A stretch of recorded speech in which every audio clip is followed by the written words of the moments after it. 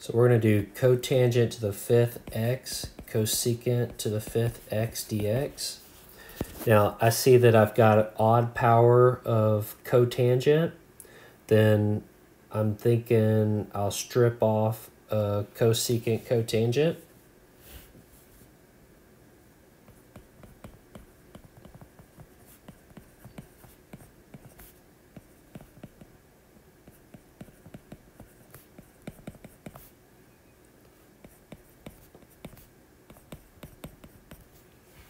And so what that does, that will give me cotangent to the fourth x, cosecant to the fourth x, cosecant x cotangent x dx. Why is that good? Well, that's going to give me, if I have a du equal to cosecant x cotangent x, well, if I use cosecant for my u, that will get me that derivative there, the negative of it, okay? Remember, c's derivative gives me negatives. Cosine, cosecant, cotangent all produce negative derivatives. So what are we going to do here?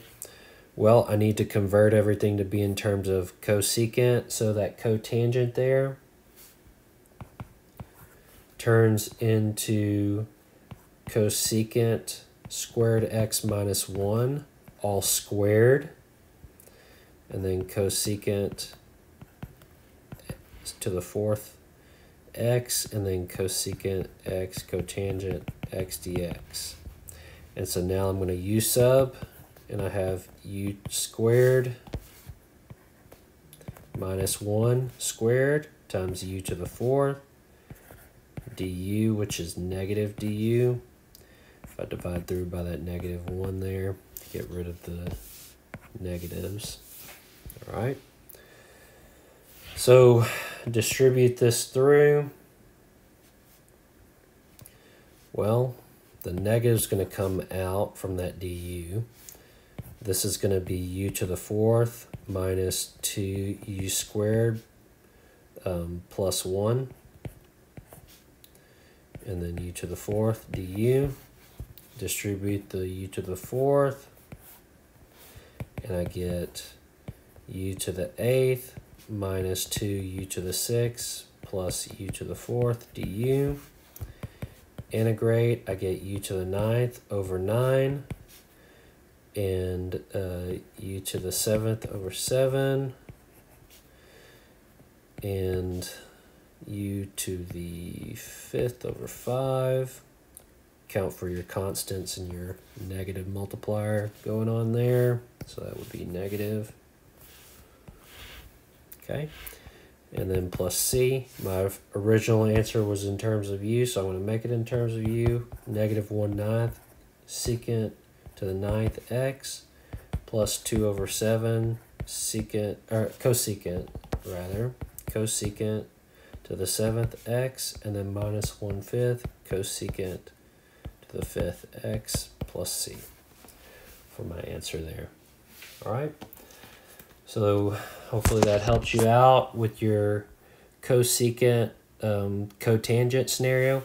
I really think of cosecant cotangent as very similar to the types of problems where we had tangents and secants. You think about tangent reciprocal is cotangent, and secant reciprocal is cosecant. So it's very similar.